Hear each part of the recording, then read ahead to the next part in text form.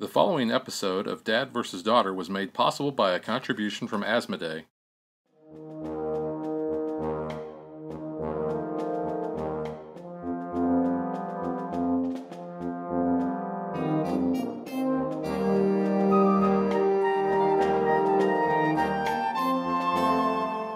Hello and welcome to another episode of Dad vs. Daughter. I'm Tim the Dad. I'm Megan the Daughter. And today we are playing Treasure Hunter by Queen Games and by designer Richard Garfield, which a lot of you may know from Magic the Gathering.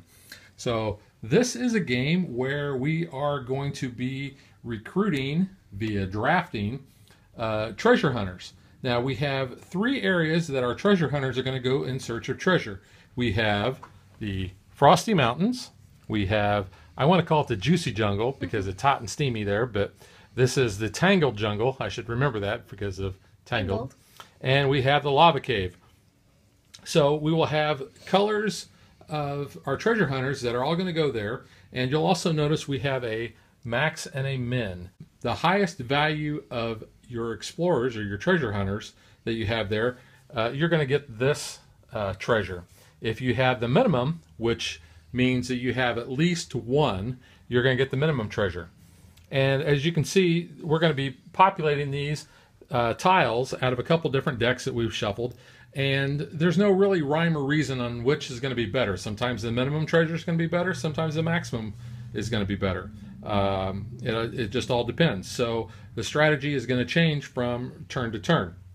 So let's look at the different kinds of adventures that we have, or the treasure hunters. We have different colors, and they're all the same as far as they're numbered 1 through 12 for each color.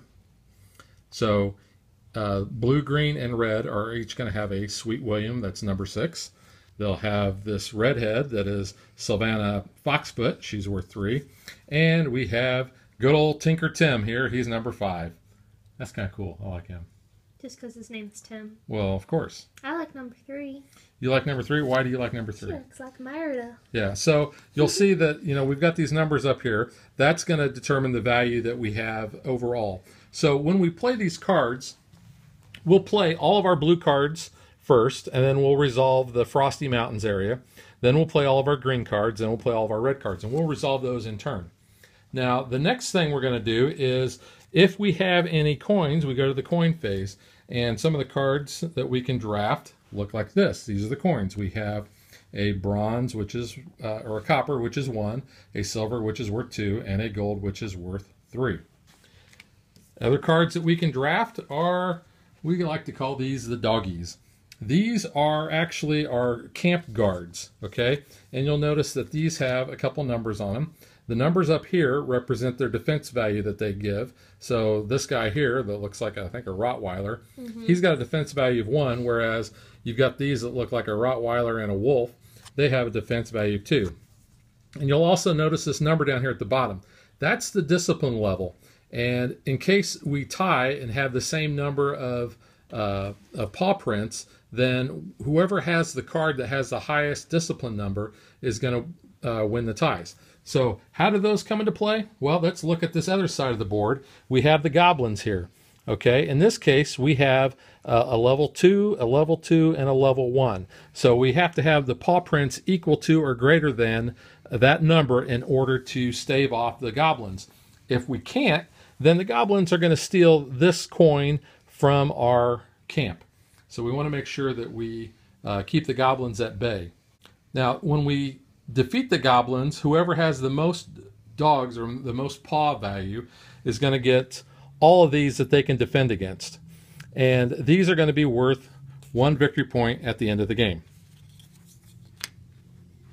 The game is played over 5 rounds, and in a game that you're having more than 2 players, you're going to actually rotate which direction you pass the cards when you draft them. And it shows you here on the side, the first round you're going to pass cards to the left, second round you're going to pass cards to the right, and so on. In a 2-player game, that doesn't happen, and I'll talk about the 2-player variant here in a minute. Some other cards that we can draft are magic cards.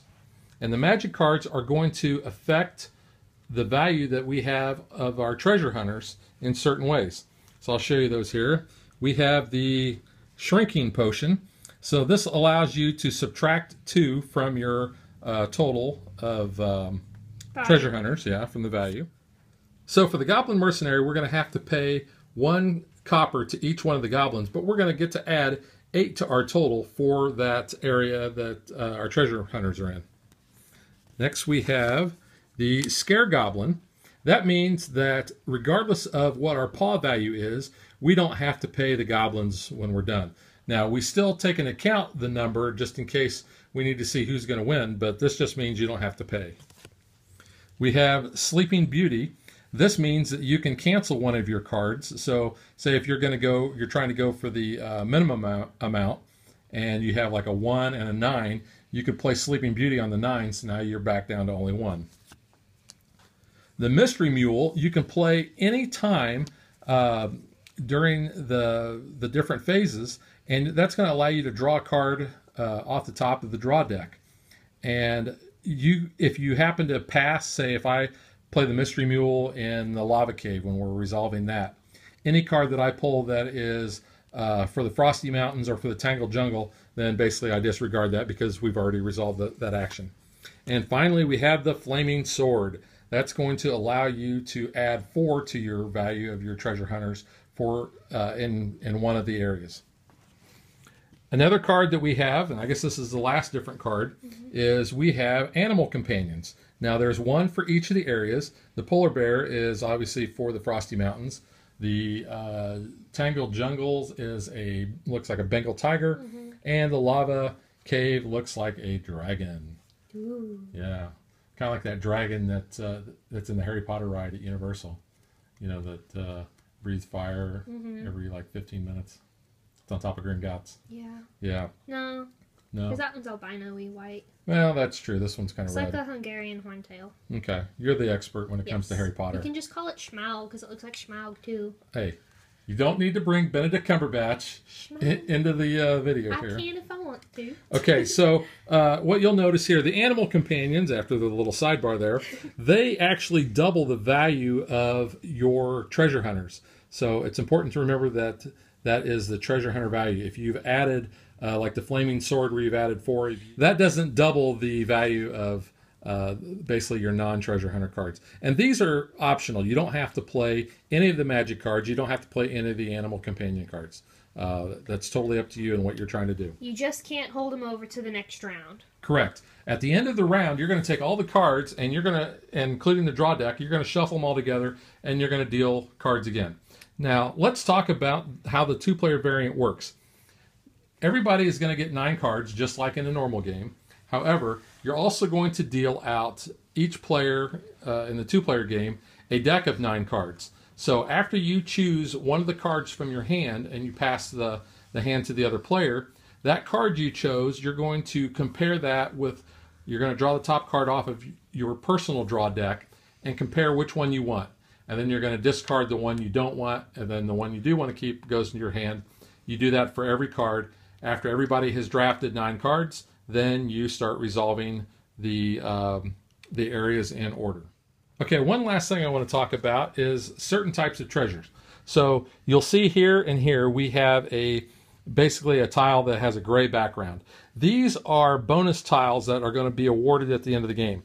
So like this one here is going to award a copper for every treasure tile that you have. This one awards a copper for every one of the goblin tiles that you have.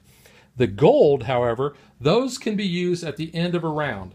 Now, you don't have to use it in the round that you acquired it, so you could save it for another time. In this case, this one here basically doubles the amount of coin cards that you played in a turn. There are others that give you coins if you've played for however many, like red cards or blue cards or green cards or dog cards or a number value. Or number value, yeah. So when we come up with those, or those pop up, then we'll kind of talk about those a little bit more. But I think that is about it. So we're going to shuffle up and get ready to play. So at the beginning of the game, we start with 15 coins. It can be any amalgamation if you want them with coppers or the silvers or the gold. We always use the gold normally to start with. And we have these extra tokens that are worth 10 and 20 coins or gems, same thing. You might want to cash those in and start like changing out your coins into this so you don't have a lot of coins, but it's also helpful at the end with the end scoring. Yep. So we've gone ahead and we've shuffled our cards, and we each have our draw decks. So now it's time for us to start drafting. Now this phase actually goes fairly quick because, especially in a two-player game, you're going to be looking and figuring out what your strategy is. You probably look at the board and figure out which treasure is the most important. Right now, the biggest treasure on there is that 13, which is in the lava cave. But you want a minimum value, so yeah, that's going to be tough. And then the dogs, we've got the highest value is a 2. So that's not bad. So swap in and then compare. And we just do this for each round.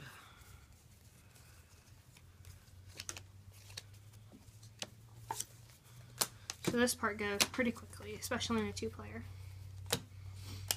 It also helps if you remember what the other person might have taken. If you start familiarizing yourself with the cards. That is true. You kind of like, oh, that didn't come back this time when I got the cards. So you have to start looking at that sometimes as well.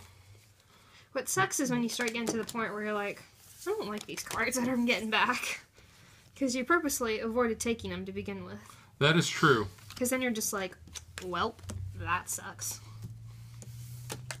Because then you're stuck with whatever you end up with as well. Okay, so now we check with our hands what we've ended up with. Probably want to just rearrange your hand and put all your white cards together. You can't choose to not play a treasure hunter for a color. You're stuck with it. So there's what we have for the Frosty Mountains for me. Okay.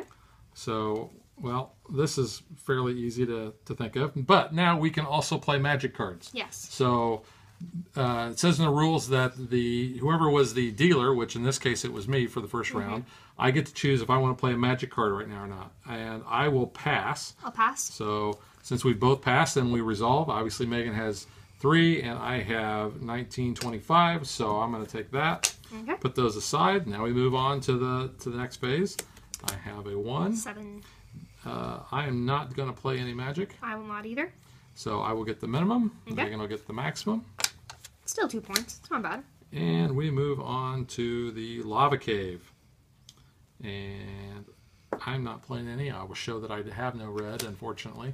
I had 16, but I'm going to use my Sleeping Beauty and get rid of that 9. Which, it doesn't really matter, because since I didn't play any red, Megan actually gets both treasures. But I'm showing that I'm using my magic cards. That is true. You are showing that. So, know. next thing we do is we resolve the money. So we play all of our money cards here. No money. No money. No money. Actually have, whoops, I have 7. 7? Which is, I'll just take 2 gold and a copper. Okay. I'm not going to use this flaming sword magic, so I'm just put that down there. Yeah, no, and I got 1 too. I'm not going to use it as well. Okay. And doggies. So I have 2. 2? And my discipline value is 10 is the highest. Well, 4 is your highest. So I win the ties. We didn't have to pay because we both had 2. So I actually get all 3 of these guys. And that's a round. That is a round. That's how fast this game plays. Especially 2-player. So what we're going to do is we will now shuffle up the cards again, and we will put new tiles down. 4 this time. Minimum green looks good. Now you'll notice that there is a negative treasure here. Which is not good. It's a nasty boot with, looks like a snake and a couple eyeballs sticking out of it. It kind of looks like Boo's costume, but not as pretty. Yeah, that's worth -4, so you really are probably not going to want that. Okay. Oh, yeah. Must have got bumped. I bumped the board. I bumped the board. Yeah. That was me. Okay, blue. Wow. What you got? Well, I have no blue. See, I have no blue. I have 9, so that's cool. I'll take both. Yeah, you get both. I like this. Well, you know, there was a case that I had a blue, and what I drew off of my deck was better, and I wanted to keep it. Yeah. So, yeah. So for green? Green, I have a 4. I have a 5. Now, do you have any magic you wish to play? Yeah, I do. I'm going to get rid of that. Sleeping Beauty. So now you don't get anything. But that's fine, because I don't want -4. Yeah, that actually helps you, because now you're stuck with -4. I have to take both of these. So technically you got 10 points out of that. Yeah. That was actually well played, Megan. Aha. All right, so now we have red. I play have a Dirk lot. Digger. This guy's Vigo True Shot, you know. Legolas. He does kind of look like Legolas. He's blonde. He's but got at the same time, I'm thinking he's in green. Arrow. That's green what you Arrow. always think of. That is Oliver Queen. My name is Oliver Queen. Yes. And for 5 years, I was on an island. But he wasn't. Not technically. And this season, he's got short hair. And when they rescued him off the island, he had long hair and that long beard like he had actually not done anything. He went to, that Chinese Asian place, and he got his head taken care of. Hey, what? Magic hair growing potion? You know. Okay, so you got how much? I got a lot. You got 23? So I have the max. Wow, because I can do this. I can play my animal companion, which puts me to 16. You're still got the minimum. And I have my flaming sword, which would put me at 20. 22. Unfortunately, Right, yeah, 20, yeah, you're still going to win that. Woo. I really wanted that. Well, you didn't get because it. So I get this one at least. So, yeah. All right, so now coins. Nope. I get 1 copper. I don't have any. Okay. I have puppies. I have puppies. I have 5. I have 2, 4, 6, 7. Crap. There was a lot of puppies in that There thing. was. So, yeah. You get them all again. I am going to get them all because nobody owes anything because we had enough. So that is the end of round 2. Okay, and you're the dealer. Yep. So there you go. So we'll reset the board up, shuffle the cards.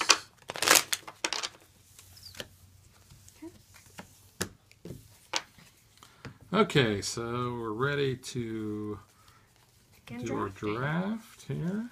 Ooh. Let's see. That was an easy choice right there. Yeah, sometimes the choice can be very obvious what you need to do. Mm-hmm. I hate some of the cards that I'm getting rid of. I want to keep them. I know. Some of them just like, I gotta do it. Okay, I'm good. Alright. Okie dokie. Blues. I will show my hand that I have no blues. Oh, I've got a lot. Well, I have 16 and then times 2, so... Yeah, you're going to get both because I have no blue. Which is -8, which sucks, but... Kind of a double-edged sword there. Yeah. You know what? Okay, so let's do Green. green. Let's see, I got a lot of green. Let's see, 11, 23, 24 in green. Okay, I've got 5. So I'll get the minimum. I'm going to go ahead and... What are you doing? Yeah, I'm going to play a Mystery Mule. I want to get that top card off there. Oh, and it will resolve here. So it has 9. So yeah, you're going to get the minimum. You had the max already. Well, I was hoping I was also going to get maybe a different card. Okay. So I'm just like, you had it, but... So I'll place that there. Yep. And now for the Lava Cave. Okay. I have 19. I have 20. Oh man, I threw some red away thinking I already had it. I'm sorry, did you want to play any magic or anything? No, I'm good. Alright, well, that's not too bad. 7, 8, 9. I'll have to think about that one. And money? 2. Oh no. I didn't keep any doggies. Oh, I got 1 doggy. Well, 1 is all I need. Hang on, I gotta pay the dogs now. You gotta pay I gotta pay the goblins. You gotta pay me, essentially. Yeah, I know. So there's 2. that and 2. 1 there, 2. and let's just get some change here. Oh, you went into Yeah, I that. just did it. That's fine. That was an oversight on my part. I knew I was throwing always dogs grab a away. dog. I was throwing dogs away because That is animal cruelty. I thought I had some. Well, I would never throw a dog away. We like our doggy too much. So, all right. Okay, round 4. Okay, so we're ready to begin round 4. Yep. Oh, I should have been looking at my cards because I totally... Did you mess yourself up? I totally misplayed that. Okay. Blues. Yeah, I know. I totally went low and then forgot what I did. Oh, that's good. So I was like, oh, you had a 3. Wow. And went high. Oh my gosh, I yeah. know. Cool, so I get the So minimum. Don't forget to look at your cards. Hey, you gonna play any magic? No. Yeah, I don't have any magic to play either. So, unfortunately. No verde. Okay, no green. No verde. Oh, wow. So I'm gonna get both of those because I'm assuming you're not playing magic. I don't have no magic. Got no magic. And lava. 8. 4. So I'll get that. Coinage. I've got a silver. I've got that. And do I want to use this or not? Might as well, because it's 4th round, so I'll use that and double it, so... Well, you got another one of those, too. Yeah, no. I'll wait, though, see what I get next time. Doggies. And I've got 3 doggies. 7. Yeah, you got a lot of dogs. Puppies. And we all had, obviously, enough. Yep. So, all round right. 5, final round. This game's going quick. Okay. Blues. I have no blue. Got a blue, and a blue, and a blue. You get a lot of blue. You get both. Cool. Green. Green. I have an 8. Oh, I have a 12. I have 20. I had no green, but I'm going to play a mystery mule and see what I get. And did not get what I wanted. So. Do you have another mule? No, I'm fresh out of mules. Cool. I don't have 2 mules for Sister Sarah. That's Sister Sarah. I don't know. It's an old Clint Eastwood movie. I never watched it. I don't have any sisters. I don't know anyone really named Sarah. Yes, you do. You know a lot of people named Sarah. Okay. I have 10. I have 1. Can I use magic?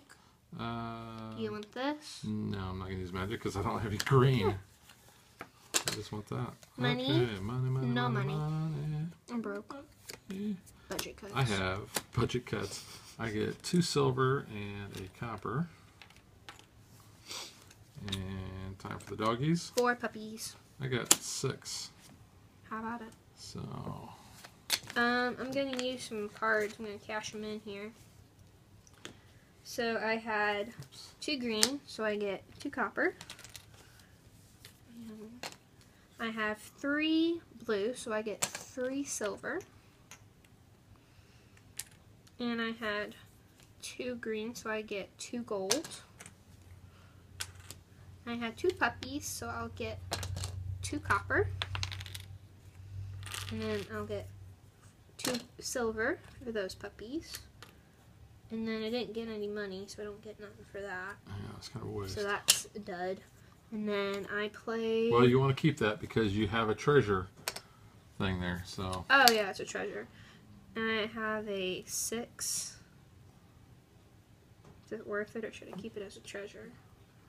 I'll keep it as a treasure. Well, so you'll get a gold for that. Yeah. And you're only going to get copper for it there. Okay, true. So you might as well. So I'll do that. Yeah. You cashing in anything? Well, unfortunately, I mismanaged my tiles because I wasn't paying enough attention to them.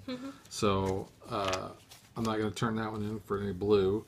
7, 8, or 9, I didn't even play those. So yeah, I just totally spaced out and did not do that. So I'm going to leave those because I have this here. So I will get 2, or I get a silver for every one of my treasure tiles. So it's 1, 2, 3, 4, 5, 6, 7, 8, 9, 10, 11. So I'll get 22. I'll just go ahead and I'll take this 20 gem and 2 of these. Okay. Do you need to get something? I don't know. I think I'm just going to add it up. Okay, so that takes care of that.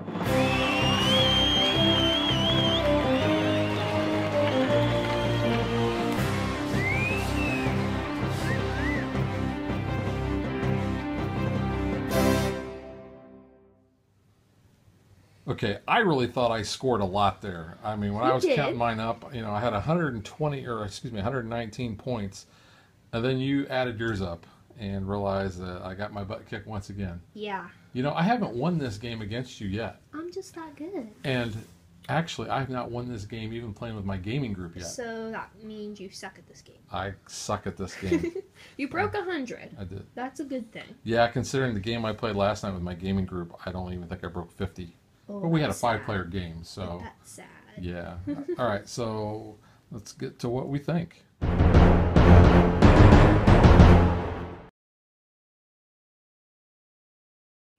Okay, I guess I'll go first on this. It's a good game. It's pretty light. There's really not a lot of in-depth stuff. A lot of it is going to kind of be luck of the draw, what cards you're going to get when it comes back around to you. I would definitely consider this a gateway game.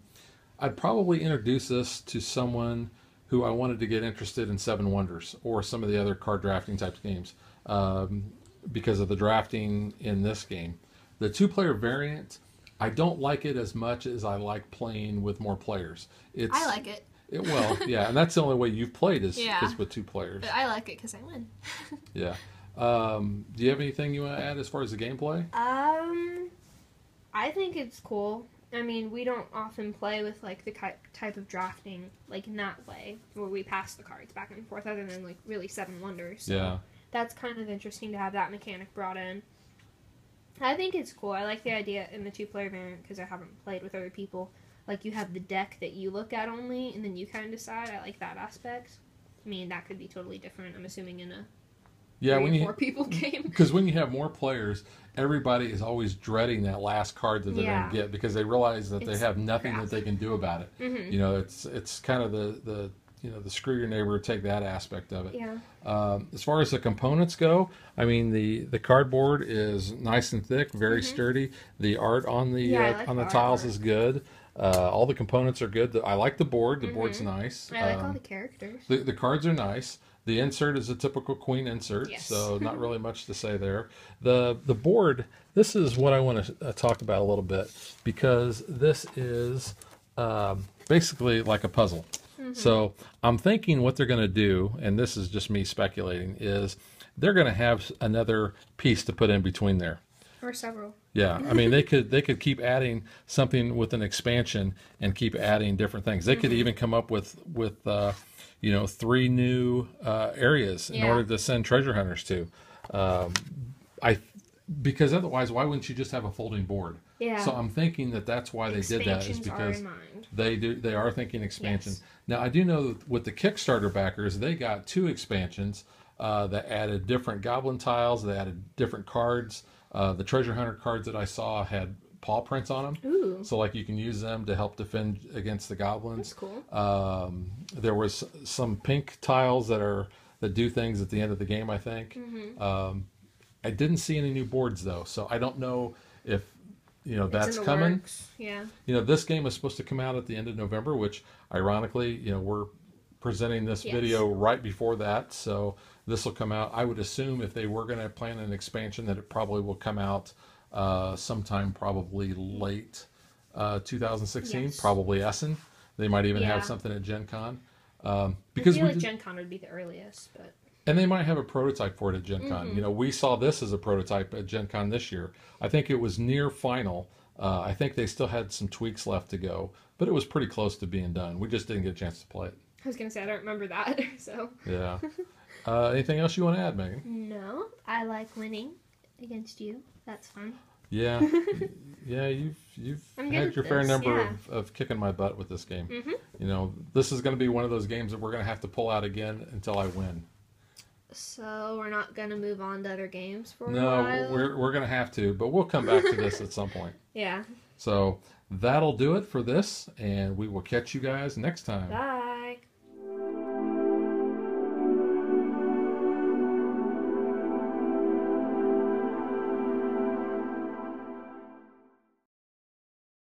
Like and follow us on Facebook to stay current on our show schedule, sneak peeks at future shows, and to interact with us.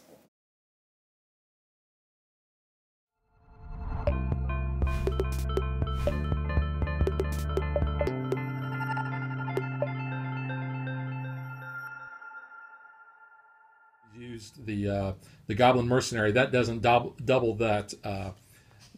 What? You said double dabble. That doesn't double the. We'll edit that out.